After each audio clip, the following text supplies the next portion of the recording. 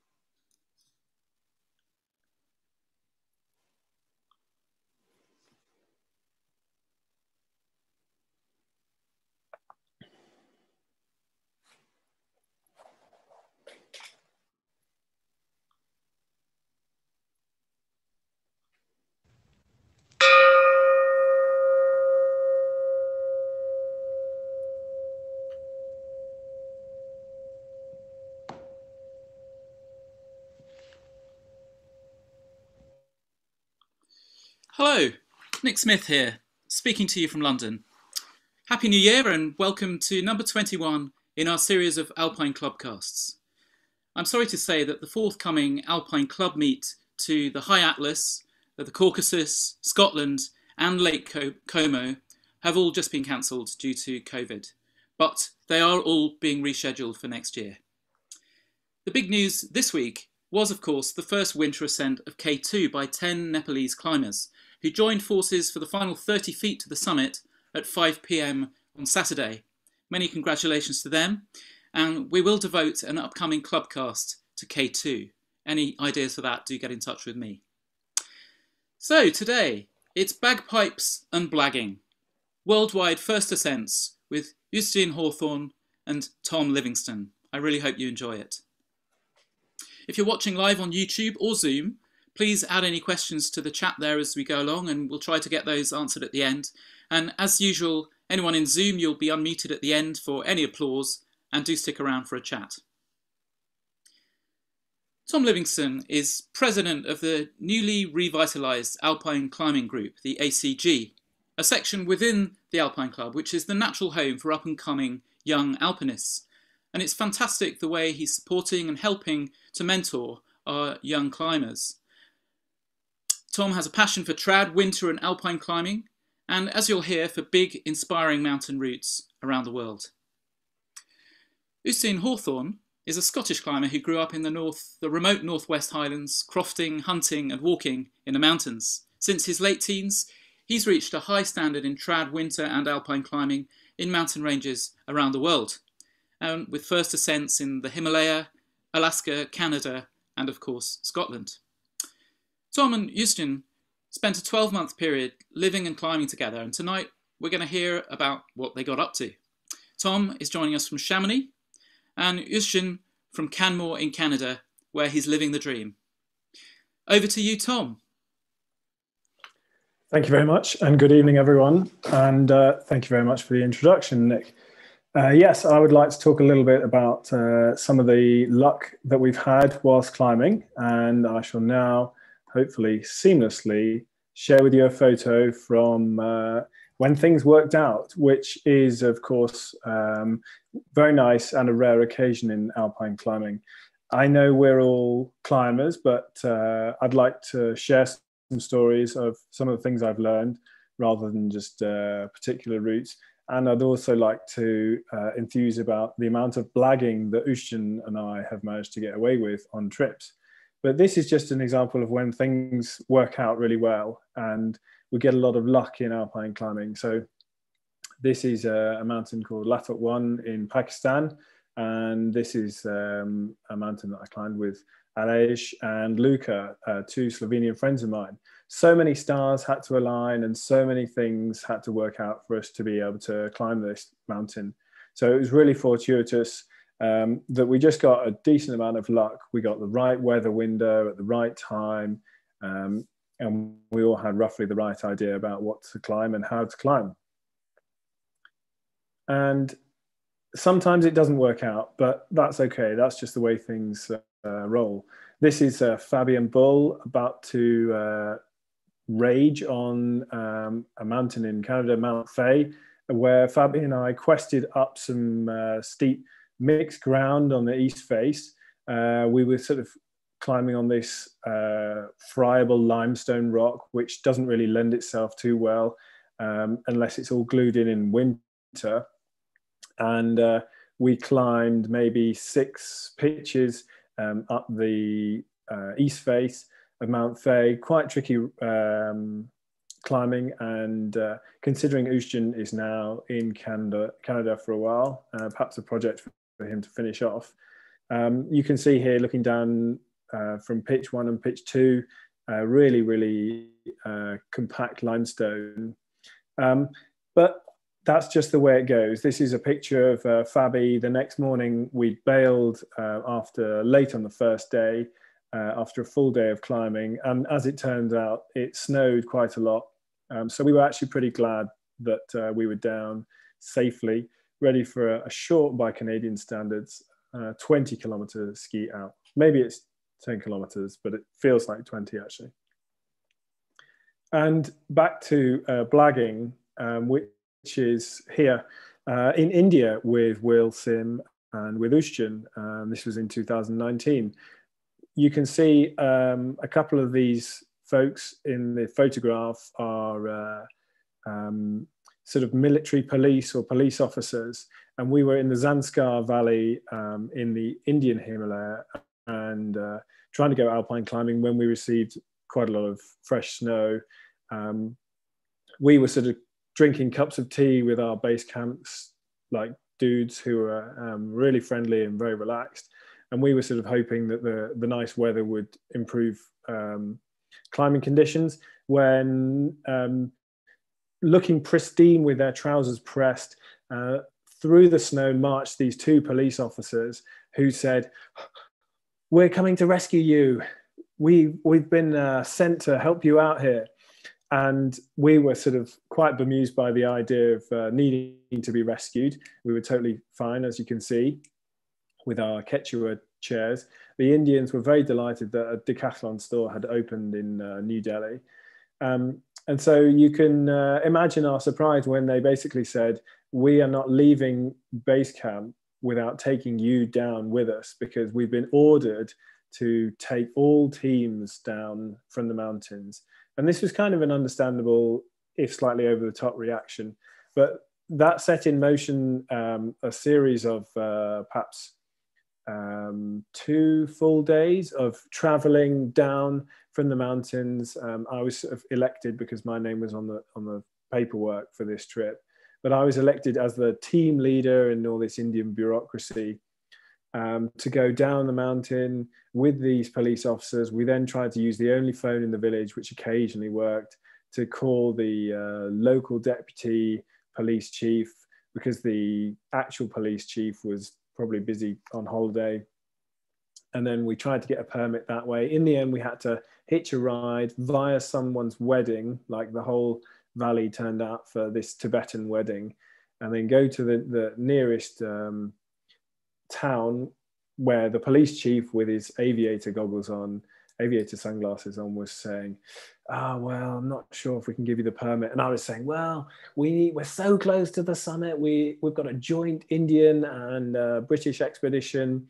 We just need one more summit push. And you must come and visit me in London." And then he sort of, "Oh, right, you're so close, and it's a joint expedition, and you're from London," which I'm not. But he seemed to like the idea, and thankfully gave us permission to continue our expedition. Unfortunately, we didn't climb anything after this really big snowfall, but we tried. The other part of Blagging is to do with check-ins for airport baggage, but that's another story. So the other thing I'd like to just enthuse about is preparation, and this is Ben Sylvester heel hooking like a pro in Scotland. I believe this is the Godfather or the God Delusion. I think it's the God Delusion on Ben Van. And Ben, as in Ben Sylvester, not Ben as in Ben Van, you can see has climbed like 10 meters left, 10 meters up, and is now climbing 10 meters to the right. So it's like classic Scottish stuff, but we'd taken loads and loads of gear. We'd done loads and loads of research. You can see I've even used my iStack as a part of the belay. We managed to get the right forecast, or refresh the right forecast, so that we had what we wanted. And it was really, really cool when things work out and we managed to climb something which felt like a nice combination of luck from the Scottish weather and the Scottish conditions, but also a bit of preparation. The other part of the sort of preparation thing, which ties in nicely with luck, is this. This is looking down at Ali Swinton, who's climbing one of the crux pitches on a new route that Ali and I climbed in 2019 in Pakistan on Khoyo Zom. So this is near 6,300 meters, and looking down at this amazing, really steep, but quite positive and juggy and well protected 3D climbing. We just had a bit of sunshine right at the end of the day, so it felt really, really surreal to be climbing here, high in Pakistan on a new route that we just didn't know if would be possible, when actually it was a bit like Gogarth in North Wales, this, again, steep, positive, but relatively well protected, relatively well protected climbing. Stuff that I really, really enjoy, and stuff that I quite like to push a little bit, but then suddenly to be doing that at 6,300 meters just felt really, really lucky. And then finally on day 5 to get very, very close to the summit. As you can see, Ali here, the summit is just 100 meters behind me, with the plains of Afghanistan stretching out into the distance, and then to the north, perhaps Tajikistan and China, if I've got my geography right. So really, really special, really, really special experience, and a great way of combining all those years of like, oh, well, imagine if you could take the difficulty of Gogarth and the steepness but well protected climbing, and then put that at high altitude. Wouldn't that be cool? This is a little photo from this summer, and this is just to say how bad I am at climbing still. This is falling off on a deep water solo down south, and how we've all obviously had to like completely change our lifestyles due to COVID. So I suppose it's just a refresher for me and for us to keep just having fun and to try and enjoy ourselves as much as we can. I've been wanting to go here for years, but all it took was a global pandemic for me to actually look closer to home and to see what you could find that's actually only an hour or two from down south where my folks live.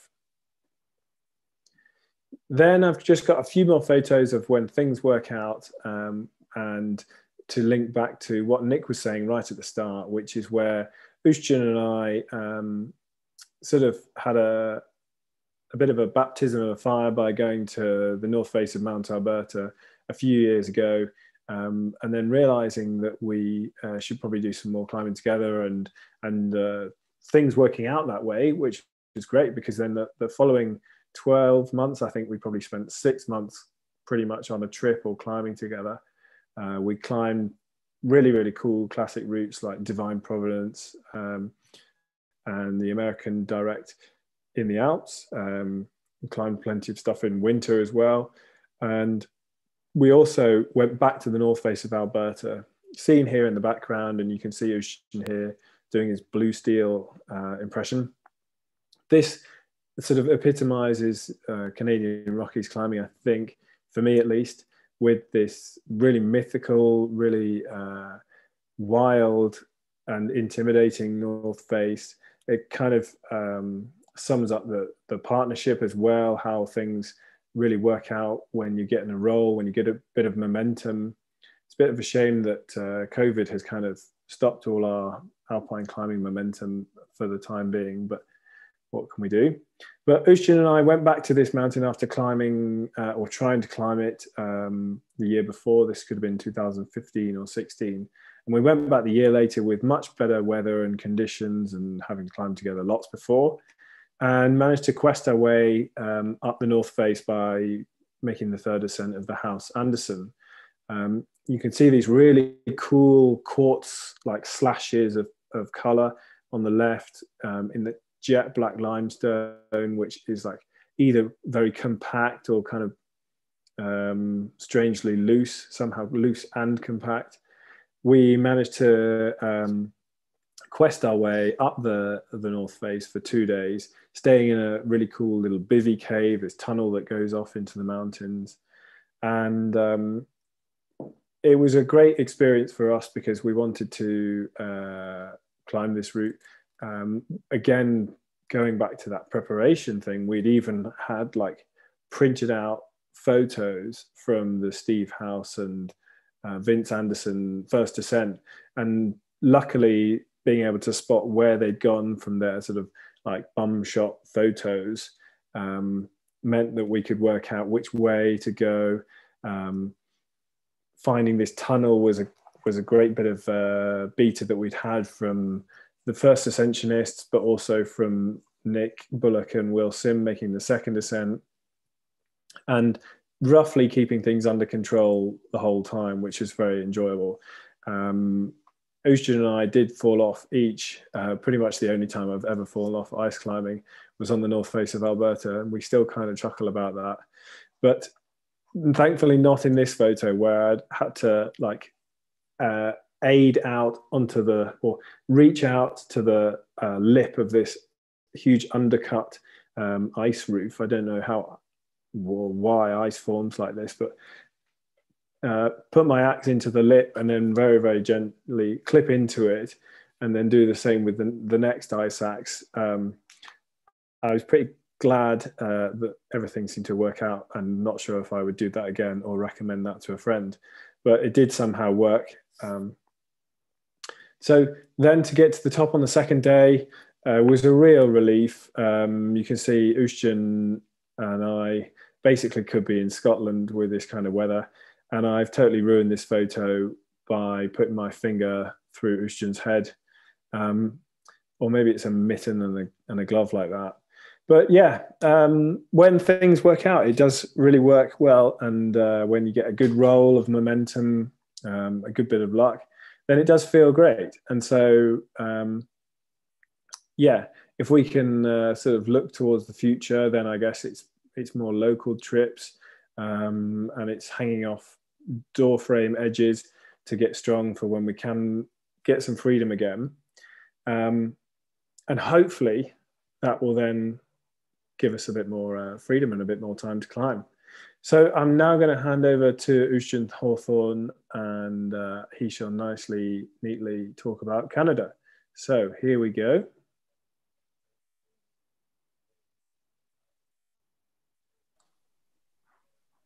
Hi guys, thanks for joining, and thanks for Tom for introducing some of our adventures together. So today I think I'm just going to mostly talk about a trip that me and Tom did to Alaska to climb this mountain called Mount Jezebel, which is about 100 miles west of Anchorage in the Revelations Range. So it's really remote, and probably one of the later trips I did with Tom. So it felt quite, lots of different things happened, but in terms of like the organizing and all these different things, it felt really, really relaxed, because by this time we'd been on so many trips. It was just sort of like, we just packed pretty much the same things that we packed the last time, and then flew in this tiny little plane to Mount Jezebel, and this is us flying around the plane. And we tried to climb this face, which is the north face, and the only safe route we could really think that we could climb was up this big system here on the snow and into this huge big sort of deep chimney slot thing, and we really didn't know what was in there. But as it turns out, there was a huge chockstone with a sort of snow mushroom thing growing off the bottom of it, which meant that and the snow mushroom thing was like the size of a bus. So we really didn't want to go near it or touch it in any way or actually be underneath it, which is where we currently were. So we actually ended up bailing off of there. And the other thing about this that made it quite challenging was all this snow and ice in here was actually really steep, but it wasn't quite ice. It was mostly like steep snow that you would find in like a 75-degree gully or something similar.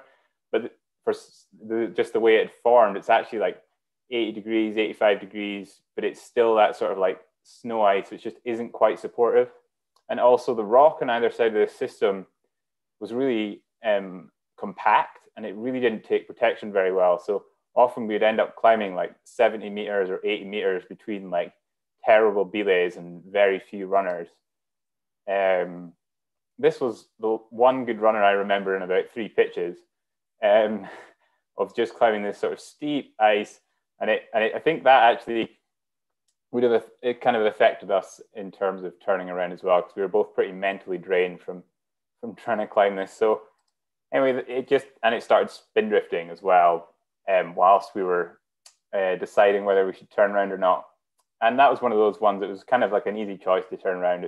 This wasn't going to work out. And so we bailed and went back to our base camp on the east face of the mountain and hung out for a few days. And then the weather was still good. So we thought, okay, well, we could try the east face. And so we tried this line here, which climbs up this sort of ice runnels. And then from this top of this steep bit, so this is about 9 pitches of steep ice climbing. And then from this bit, it eases off quite considerably and follows this sort of big, huge system to hit the summit ridge up here somewhere. And this was actually much better than the other route. And we managed to climb up here without incident, and then all the way to the summit ridge in one day. Here's Tom on one of the lower pitches, just to give you an idea of the style of climbing. Really sort of classic Alaska or Alps sort of goulot of ice in between big solid granite walls. So like really, really brilliant climbing. And then this is a picture just as the sun's setting, and we're almost at our, as Mick Fowler would say, a 5-star bivvy, because we could both lie down on it. And it was actually really sheltered too. So it made for a good bivvy. And it was the first time that we got to use this double sleeping bag that Mountain Equipment had made for us. So it was like probably minus 20 overnight. And we like shared this sort of pizza sliced sleeping bag. And it was just through all the trips we'd done before, we did like eventually refine this system of sleeping so that we could actually both be warm in a sleeping system that was like weighed less than a kilo. So that was really good, and it felt really good to finally have it dialed after like a few test ones of us like stitching on a single sleeping bag. We would just like stitch a pizza slice bit of fabric so sort of both of us could fit in it. But now we had it dialed so it was this like proper bivvy system, and it was actually pretty warm considering the temperature, which was really good. And yeah, we had a pretty comfortable night. And then the next day we had to traverse. We were sort of on this side of this big gendarme sort of spike in the ridge. So we actually traversed round the side of it and then went up to the summit, which is just like 100 meters behind where I took this photo from. And so the climbing was good, and there wasn't really not too much to report about the whole experience, apart from the way down, when we decided instead of abseiling the way we had come down this face on the left here, we decided to abseil, just do 2 or 3 abseils to reach a glacier on the other side of the mountain. And that meant that we could walk down, which is always better than abseiling. So we were walking down this glacier thinking this is great, because we were getting to descend so quickly. But then when we came around the corner to the col that we had to get back up and over to get to our base camp. So our base camp is on the other side of this col, and we were on this side, and we realized that we had misjudged the size and difficulties of this col, and how to get up it. And the other thing that happened was when we were down here, it was sunny, and we thought, okay, well, we'll stop and melt some water. And even though we'd spent a lot of time climbing and bivvying in the mountains over the last 2 years, we, for some reason, and I have no idea why, we only decided to take one of the tiny little things of gas. And so we melted about 300 mils of water, and then the gas ran out. And so that we were thinking about waiting for the sun to stop heating up this, for it to stop being so hot. But as we'd run out of water and we're slowly running out of food, we decided we just have to get up it somehow. And it actually ended up that the hardest climbing we did in the whole trip was up one of these pitches on this col to get up here. And Tom did a really good job aiding to aid up this steep wall. And then we got into this notch just as it got dark, and then had to abseil down the other side. And we didn't really know what was on the other side. I presumed there was some sort of system on the other side. And as it turned out, yeah, you can see here, we were in this sort of big gully system. And it was quite comical because we were thinking it was great because there was good rock anchors on the side of it, until I got to this ab about four wraps down, and I had to go under this big chalkstone thing with this huge snow mushroom on it. And then I sort of abseiled over the edge, and I was sort of like ended up hanging in the middle of a chimney. So the chimney is like as wide as my shoulders, just like I can't actually turn around in it with my rucksack on, but it's like 20 meters deep, and I'm just like plumb in the middle of it. So I can't reach the back wall of the chimney, and I can't really get out the chimney. So I just keep abseiling down, and I'm looking at the side walls to see if there's any more rock anchors so we can abseil off them. And I can't really see anything. And then eventually I get to the end of the ropes, and I'm sort of just hanging in this big slot in the dark. And I'm kind of like, oh, okay. And then I sort of turn around, like I can see, like look over my shoulder, and I see that there's a chalkstone like jammed in the chimney. So I just put the tat around the chalkstone, tie a knot, and then clip myself into it and just free hang in the chimney off of it and shout off rappel. And then Tom comes down. So Tom abseils down, obviously expecting me to have this nice anchor built somewhere. And he finds me just in this chimney, hanging fully, like just sitting in my harness off this chalkstone that's jammed there. And I don't remember exactly his words, but I don't remember him being thoroughly impressed with with the anchor and where we'd ended up. But in the end, it worked okay. The chalkstone stayed there, and after some awkward abseiling, we eventually got back to base camp. And I thought this trip was really funny because overall it just had a bit of everything. It had us like trying something and then bailing, and then actually trying something else and getting up it like fairly easily, and not having any problems. And then all of a sudden it was like this made like some slight estimation of what would be around the corner, and it turned out we were totally wrong, and ended up feeling a little bit more out there than we thought by the time we got back to base camp. And then I'm going to talk about Mount Robson a little bit because I climbed that recently, and this is the Emperor Face, and I'd heard about it a lot on the trips that me and Tom had been to Canada on to climb Mount Alberta. I'd heard quite a lot about it because once we climbed Mount Alberta, people were like, "Oh yeah, you should go to. You guys should try the Emperor Face. It would be really good." But with weather and time constraints, we never got to see it or try it or anything.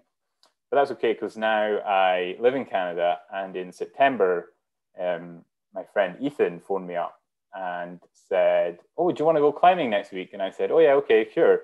And then before you know it, you're actually a few days later, we're stood below this huge face. And I'm more going to talk about just the decision that we had to make sort of at the base and to start up the climbing, because and it was much like the decision me and Tom had to make before trying to climb Alberta again, in that once you are committed and start climbing these big faces in the Rockies, it's a lot easier to keep climbing than it is to bail off them. Often the anchors can be poor. And in this example, like the climbing on the face wasn't particularly really, really hard for a really long time, but it's the commitment of starting up it made it a bit more challenging. So when we got to the base, we couldn't actually see the face at all. All there was just mist above us, and it was sort of still spitting with rain a little bit, and obviously we're sort of sat there, so we're camped beside the river, and we just sort of sit in our tent and look up at the face all afternoon, but we can't really see it. We can just get little patches of it sort of tempting us in to come and try, but we never get like a good look at all the upper ice to see what's there.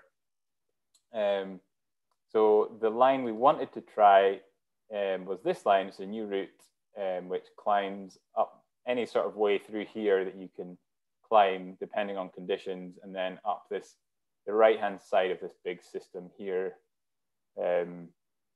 And so after sort of debating it for hours, which I've done with Tom quite a lot, we sort of are like, oh, should we try, should we not? And there's all these different factors in your head sort of spinning around. I think it's like a really interesting part of alpine climbing that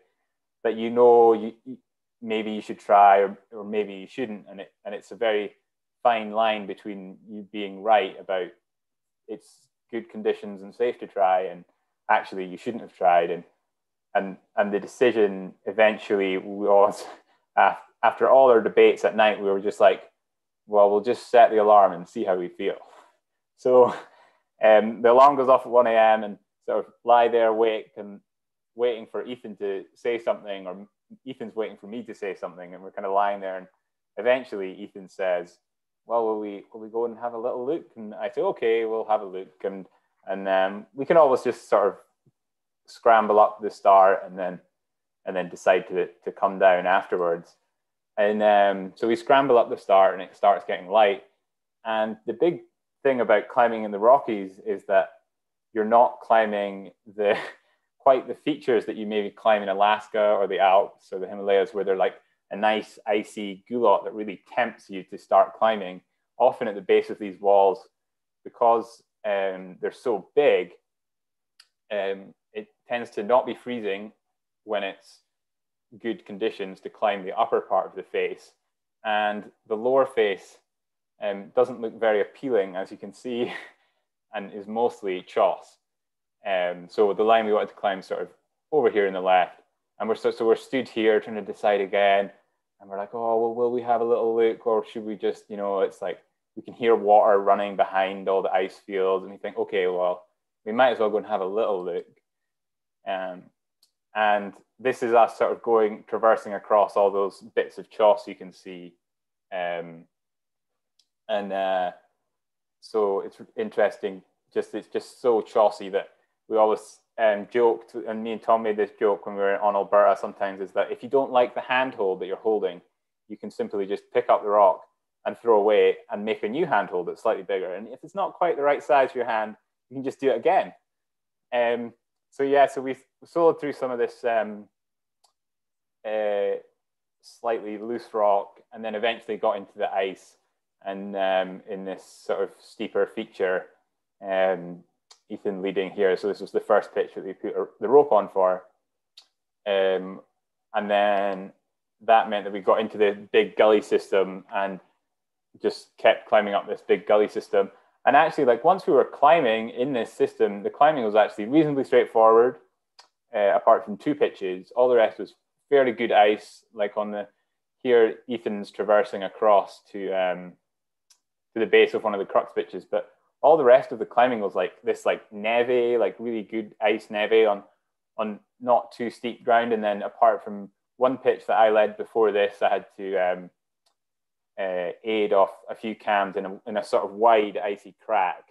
I couldn't really jam my hands in it very well, so I sort of hit the ice with my axes a bit and then stuffed a cam in it, and then I would sort of jump on the cam, and the cam would cam enough that it would sort of break the ice by me jumping on it, and it would stop it sliding.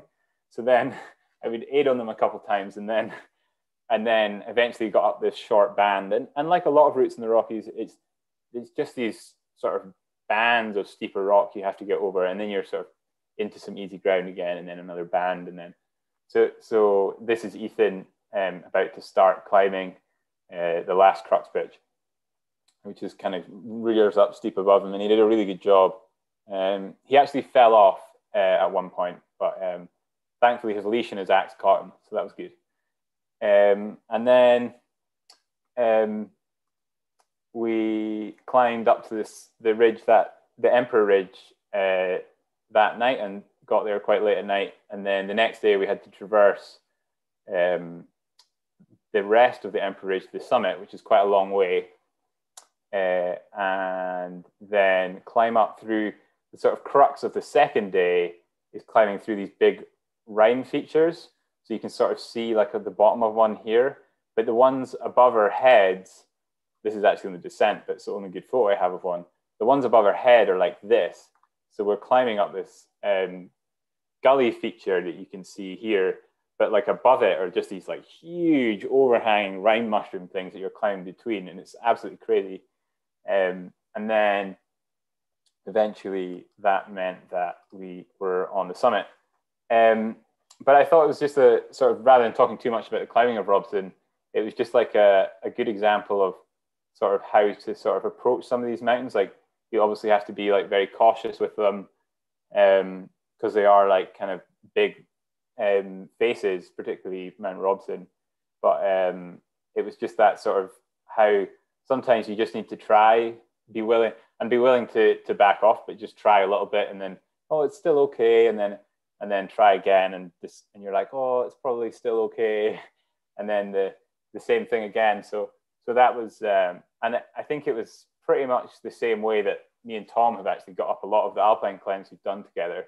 And sometimes it just goes completely wrong, and you're like, oh, it might be okay, and you're totally wrong, and we both have to, and we end up bailing, doing some horrendous abseiling, which is what happened on the first time we tried Alberta.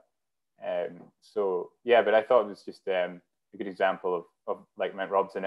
It just doing that, sort of trying a little bit and seeing how it goes, and then it all ending up to sort of working out pretty perfectly. So that was good. And then yeah, obviously just we slept on the summit, and the next day we had to descend all the way back down, which is a really long way. It's like maybe 3,000 meters down to back down to the road. So really sort of big experience, and I thought it was really cool. I feel like the Canadian Rockies can be underestimated sometimes slightly, and in comparison to Alaska or the Himalayas or Patagonia. But actually, I really feel like some of the mountains here have as much, if not more, adventure for people to come and experience. Like more than you would find in a lot of places in the Himalayas, and it's a really special place. So I definitely encourage any members to come and experience it if they can. And I'm gonna now hand back to Nick. So thank you very much for listening. I think Nick's gonna get some questions. Good stuff. Thanks, Houston. Really enjoyed that. Amazing to see the way the climbs that you talked about just sort of unfolded. Yeah. It was really fascinating. Thank you. So, folks, if you've got a question for one of the speakers now, do switch on your video. Go with your mouse to the bottom of your screen, click on Participants, and at the bottom of that screen, you should see the option to raise a hand. And if you're on YouTube or Zoom, you can also type a question into the chat. Nigel hopefully will see that and put his hand up. So let's have a look, see what's coming in. Well, there's already one coming from YouTube, actually. So should we start off with that one? Is that you, Michael, or Nigel? Okay, I'm here. It's a question for both of you, Uisdean and Tom. And I think it's referring to Mount Jezebel. Just a question about the conditions. How did you manage to rappel, considering the snow and ice conditions that you faced?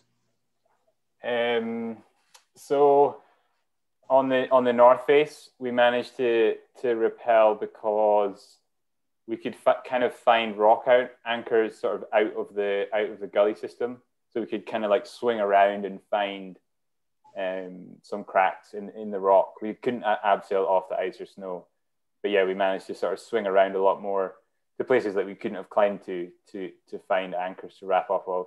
I think we had 2 wires left by the time we got off. That sounds fun. Great, thanks for that. There's a question from Joe and Tim. You're named as Joe and Tim. Shall we I'll try and unmute you. Go ahead. Hello. We were just wondering what you boys have got planned next. I think you need to unmute Tom, by the way. Yes.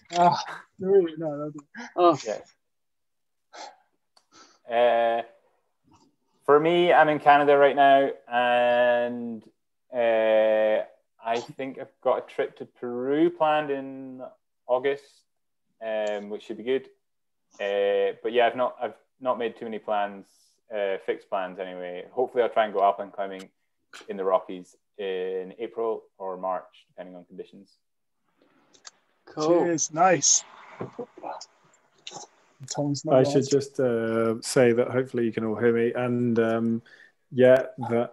hopefully we'll go climbing as much as we can wherever we can.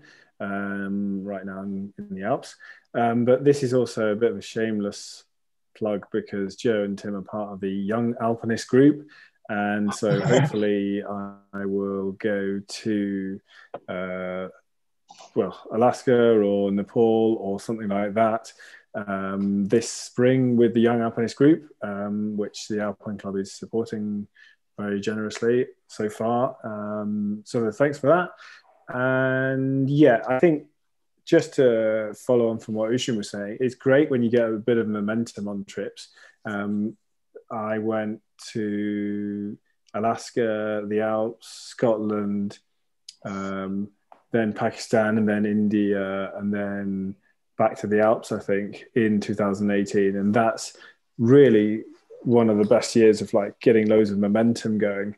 Bit of a shame that we are on pause at the moment. But anyway, another question. Back to you, Nigel and Nicholas. There's a question from Andy Stratford. He's written it down, so I'll just go ahead. And it's one for Uisdean. He says, do you miss Scottish winter climbing? And he's particularly thinking of first ascents like the Giant. No, I do really miss Scottish winter climbing. It's really good. I particularly miss the solid rock, which there seems to be a distinct lack of in the Canadian Rockies. Especially, like, I've done a few new routes here recently. Did one last month or something, and tried another one last week.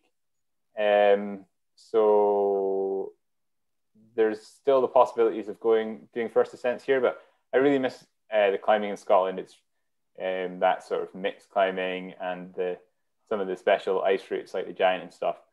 They're really unique, and having done lots of the sort of higher standard and sort of considered 4-star routes over here, I would say that the really good routes in Scotland are equally as good.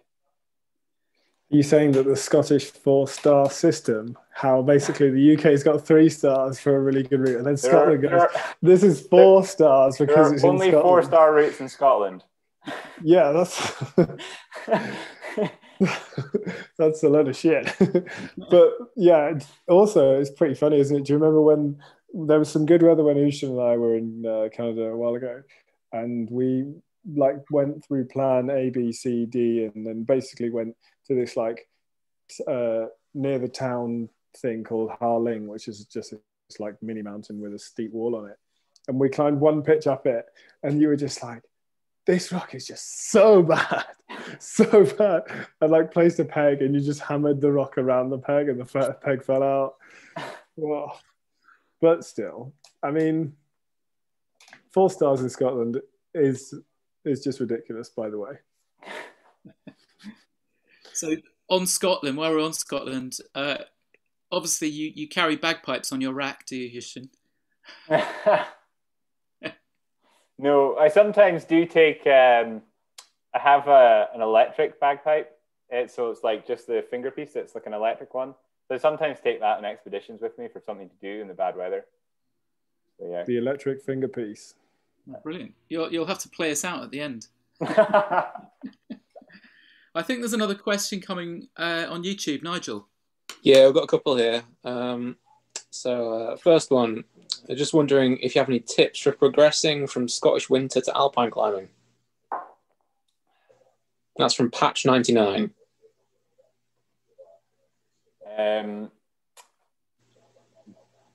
You can go first, Tom.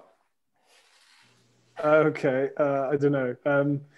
I think we should write down all the stuff we've learned, which is like be faster, be safer, put more gear in, take less clothes, take less food, but just the right amount of food and just the right amount of clothes. Take more gas. Take more gas. Be psyched. Go climbing all the time. Don't get a JOB. Yeah, we should write down all the wisdom one day. But yeah. I'd say basically all of those things, like climb as much as you can, borrow loads of kit, and try and climb in summer and winter and on everything, and like have a high technical standard of climbing as well if you can. And I don't know. Yeah. What did Scotland prepare you well for, Uisdean, for the Alps? Yeah, I think Scotland prepares you really well for the hard pitches and Alpine routes, because the technical standard is actually quite high in Scotland. You can do lots of it.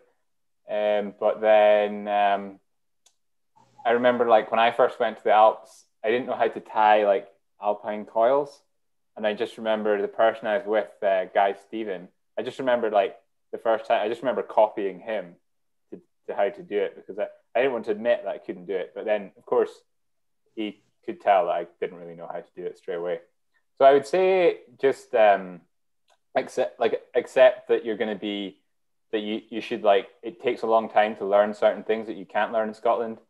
But the best way of doing that is to just go Alpine climbing as much as you can. Just like, obviously, once we can travel again, it's go to the Alps and just try things, because that's the best way you'll learn, and definitely try things with more experienced friends, and then also climbing things with people the same experiences of you, because it sort of forces you to take the buck, as it was.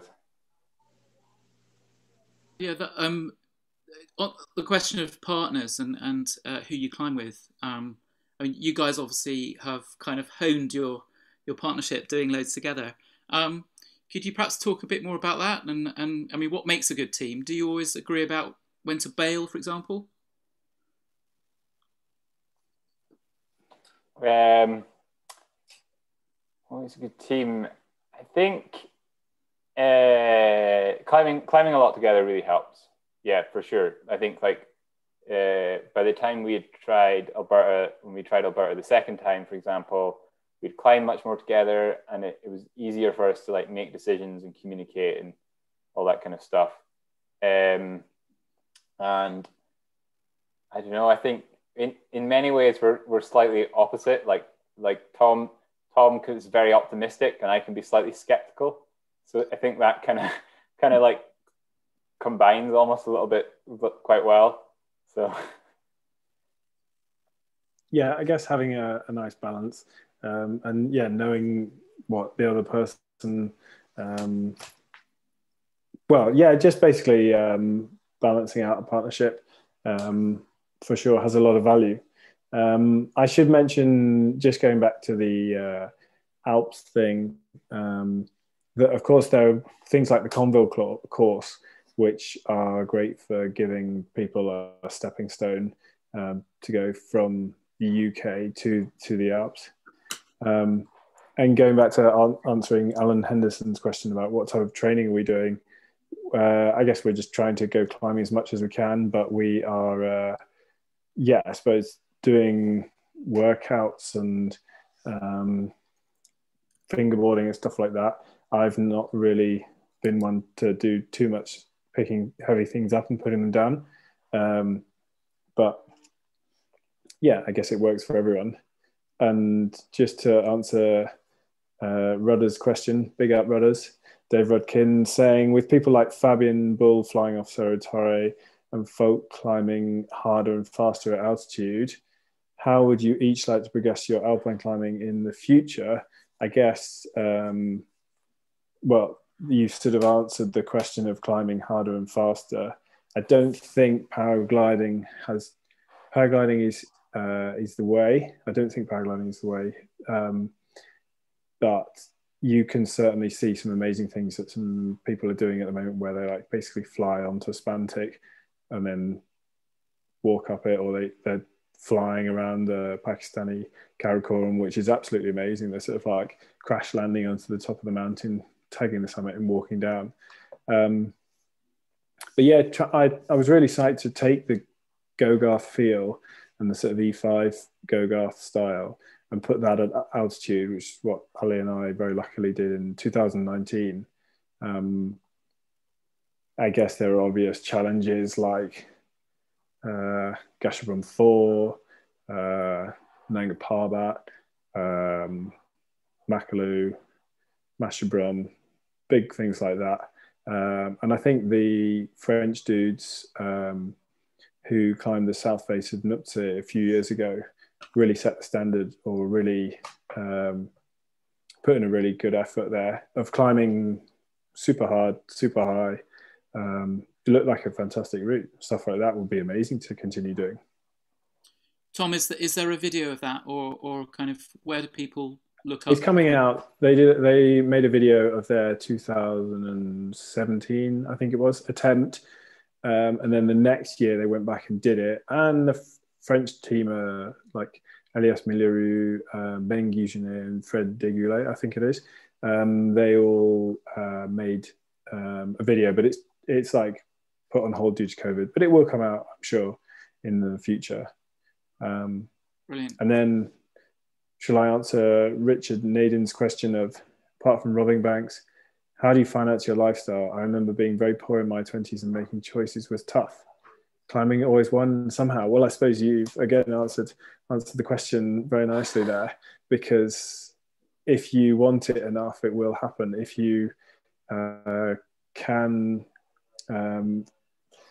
consciously or subconsciously create a lifestyle which allows you to go climbing all the time, then you will. I mean, I've picked up stuff like rope access work, where you can do a bunch of work and then disappear off again once you've earned some money. And sometimes you get these nice virtuous circles where the more climbing you do, the more talks you do, which is nice, and the more articles that you can do, and then sponsors help out, and the more trips you can do, and so on and so on.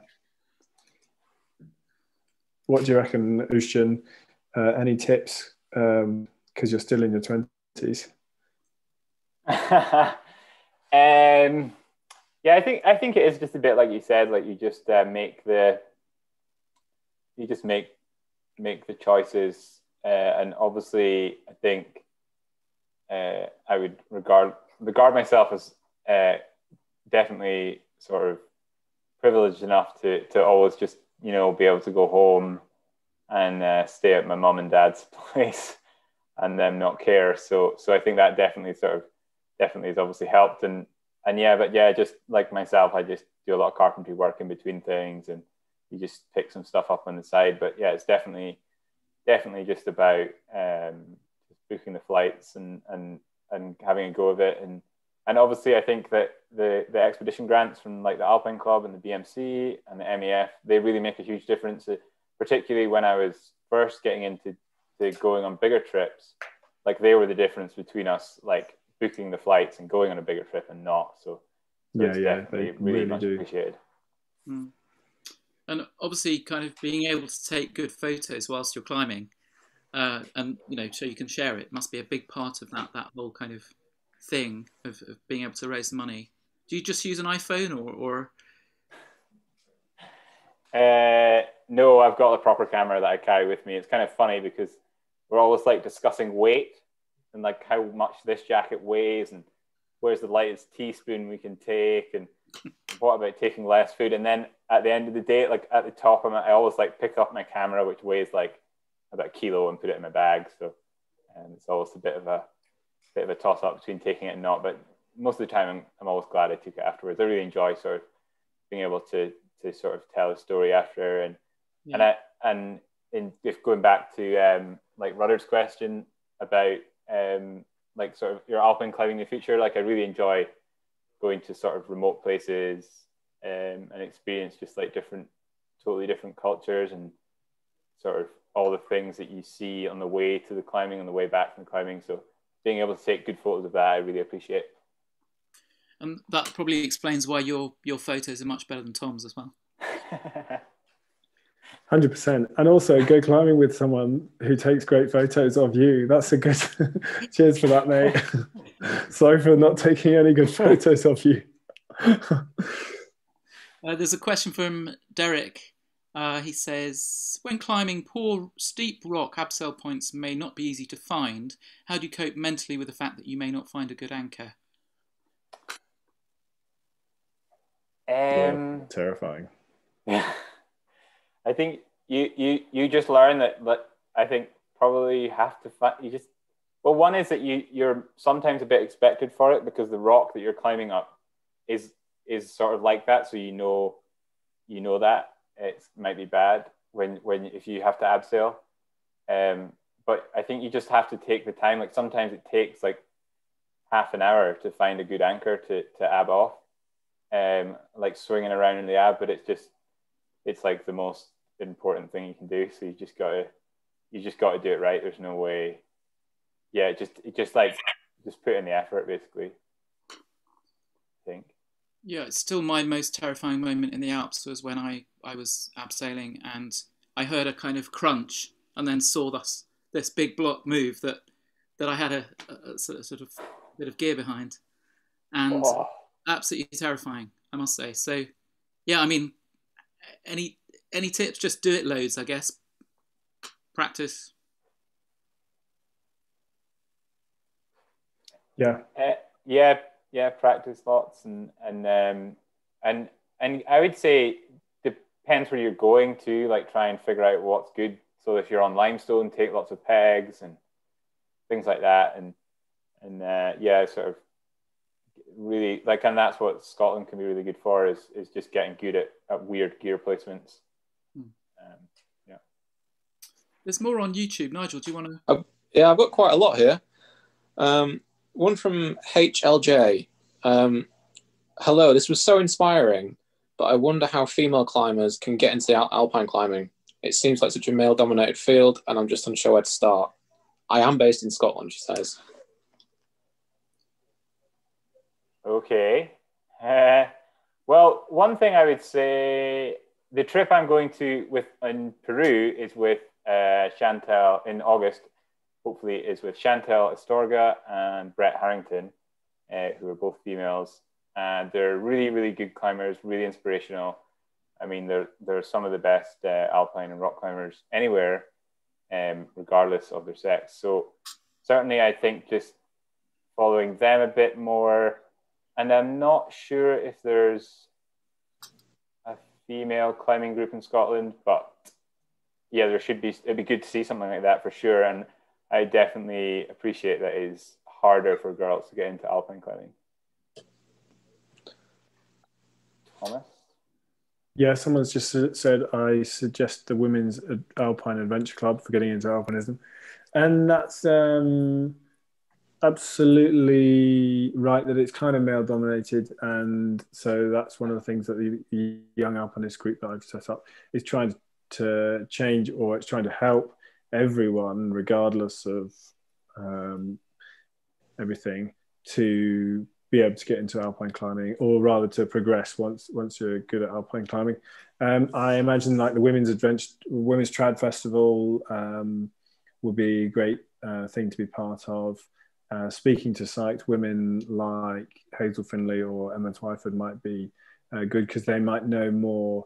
It's a bit of a shame, but I don't know about women-specific groups.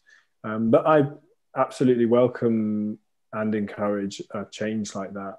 And I don't, and also like I would be very happy to go climbing with someone regardless of like race and religion and gender and stuff like that. And it doesn't really matter who you are if you're both wanting to climb the same things. Richard Naden said the Pinnacle Club for climbing. So it seems like there are things available. There are things we've got to dig a little deeper. It'd be great if the Alpine Club, could do something to help that, or the BMC might be, I'm sure, are doing something like to try and help this situation. There's actually something that we're going to announce quite soon. So watch this space on I think Adele's put something in the chat, actually. I just saw it come up. Okay, yes. So Adele's mentioning there an Alps trip this year for women.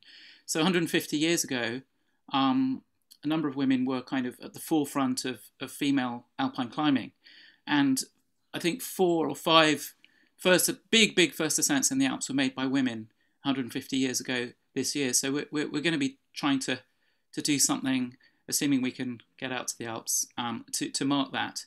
So watch out on the website for details of that.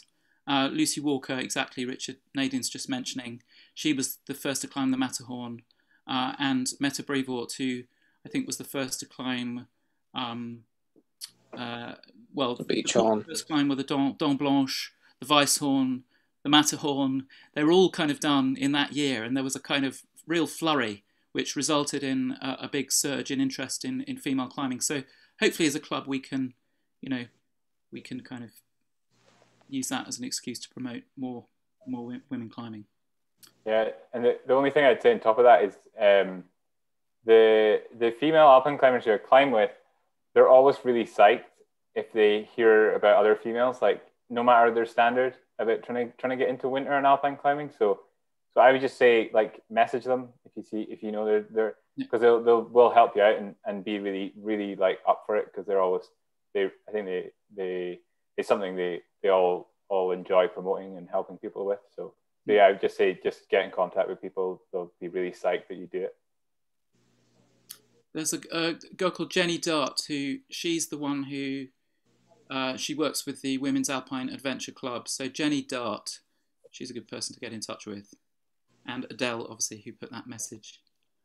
Nigel, do you want to kick off? Yeah, we have some more.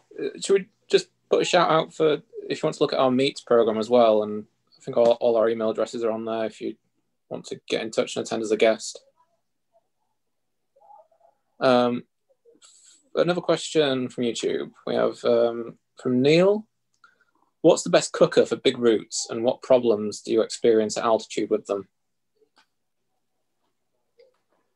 Shall I, or do you? You can go. Well, in my experience, and feel free to jump in, Ocean, but basically cooking at altitude or cooking on big routes totally isn't very enjoyable and takes a long time. So I currently use an MSR reactor with a 1 or 1.7 litre pot, or 1.5 litre pot, I think it is. And you've basically got to do whatever you want or whatever you can to keep the gas warm. I find the reactor way more efficient at altitude or at cold temperatures or in the wind compared to the jet boil or anything else I've used. I often take a little empty freeze-dried sachet that's clean, and I will boil a little bit of water straight away, put the gas canister into this sachet, and then put hot water in. That way the gas canister is sat in a bathtub of hot water, which seems to work better than just letting the gas get really cold. Ocean, have you got any more tips?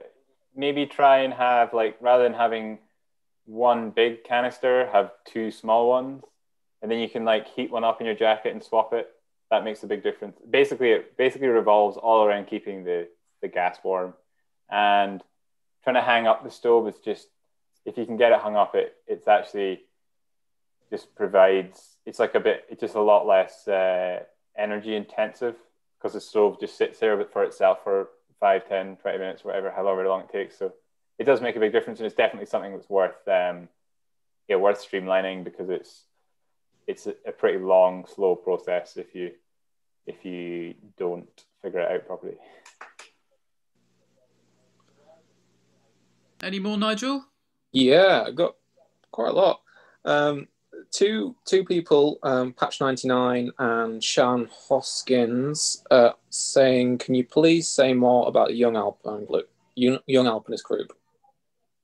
Okay, just very quickly, this is a group and mentoring scheme that I've set up because lots of countries, European countries, have a mentoring scheme for alpine climbers around the sort of 20 to 30-year-old already experienced. And Uisdean and I were grumbling about not having lots of free money and lots of trips in a mentoring scheme similar to that for about 3 or 4 years, and then eventually I just decided to set it up. Now, the Alpine Climbing Group, ACG, is part of the Alpine Club, and that's great. But what I've started doing is the Young Alpinist Group. If you Google it, then you'll find a website.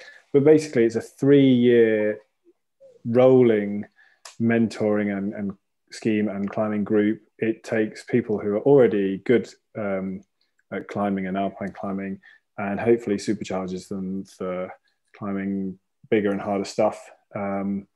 You can find out all the information online on the Young Alpinist Group.com, or you can look it up on Instagram, or you can send me an email. Hope that helps. Next question. Okay, I do have some more questions for you guys. Who got to keep the futuristic pizza slice sleeping bag? And Uisdean, do you have any peaks in mind for Peru? And that's from Josh Cooper. I think Tom's got it right now. I'm not quite sure how he managed to get it, but I think he's still got it right now. Yeah, I've got Ball Bag 3.0. Yeah, the latest version. It's but sorry, go on, Uisdean. Well, that was all I was going to say, I think. Oh, and the mountain in Peru is I've forgotten the name. Totally mind blank. It's the one Josh Wharton got avalanched on, but we're not going up the bit where we can get avalanched. So we're going to try and climb one of the sort of steep rock buttresses to the side, and then up one of the ridges. It's really bad. I've forgotten the name. Sorry. Nigel, do you want to just crack on, or should we? Yeah. Chris Lewis says, "Are you concerned about the impact of climate change on the future of mountaineering?" And he says, "Super interesting talk. Thanks." Thanks. And yes, and we should all be doing more to reduce our... This is very interesting. I don't know if I can answer it now, but can I just say, yes, this is one of these like terrible things where we basically love going climbing, but we're destroying the planet whilst doing so. So I haven't got a solution yet other than reducing my general carbon footprint and trying to minimize the travel that I do. But then again, I'd love to go around the world and go on three big expeditions a year. So I haven't found a solution. Uisdean, what do you reckon? I think climate change will have a big effect on climbing. I think in the grand scheme of things, it won't matter in terms of the effect on it. Like, it's like there will be colder places that will become more accessible to go climbing in. And I think that if that's our major concern about climate change, we need to rethink it a bit, because it doesn't really matter in terms of how much damage climate change is going to do to other things. So, I think one of the sort of reasons or good things about being here in Canada is that I fly a lot less because I have a lot of different types of climbing. I can still go alpine climbing. So that's definitely been a bit of an eye-opener, that if by living in Canada, I've quite happily not gone on any flights for a year, even though partly that's because it's been enforced by the pandemic, but I've still been able to do all the climbing stuff I like. So that's, yeah. And I obviously, yeah, we should all do more, but I think that realistically we should all be pushing for change across the whole of society, rather than trying to take, you know, one less flight or buy a slightly more economical car, because that's what's going to make a difference. I see Alex Metcalf has asked, has the Alpine Club got any plans to offset carbon emissions generated from club meets? That's a good question, Alex. You put me on the spot there. I mean, so far all we've done is just to kind of promote. We've written articles on, for example, going to the Alps on the train rather than flying, and you know, considering the kind of different carbon footprint of different methods of getting to where we want to go. As far as actually offsetting, I think, I mean, the club works in such a way at the moment that people sort of tend to go on meets under their own steam and make their own decisions. But I think as a club, we just try to hopefully keep our members kind of informed of what, you know, good decisions, and hope that they listen. Does that make sense? Good stuff. Derek has said one small solution is to offset carbon footprints by donations to voluntary tree planting organisations, and other similar kinds of messages. Good stuff. So Nigel, do we have any more, or shall I? No, that's it for YouTube. Okay.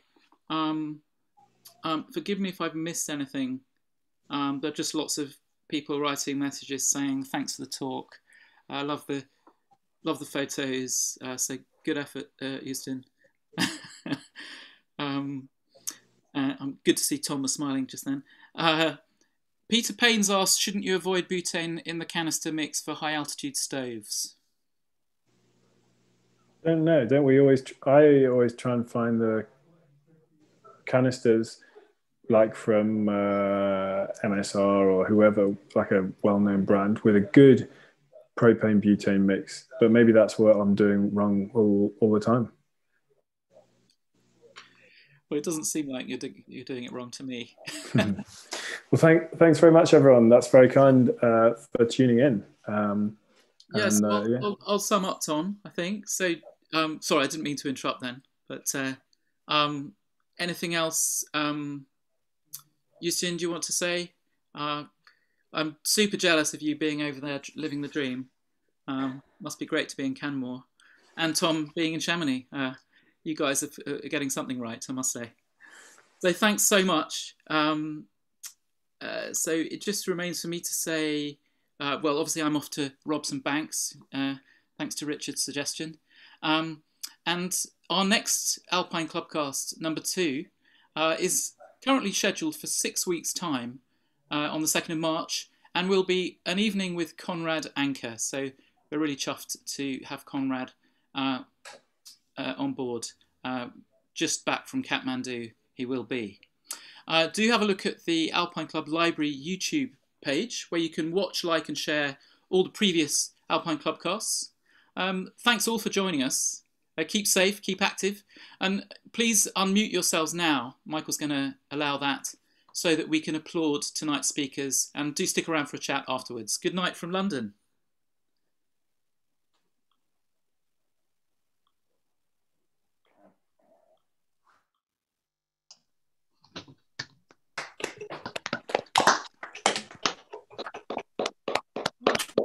Yay.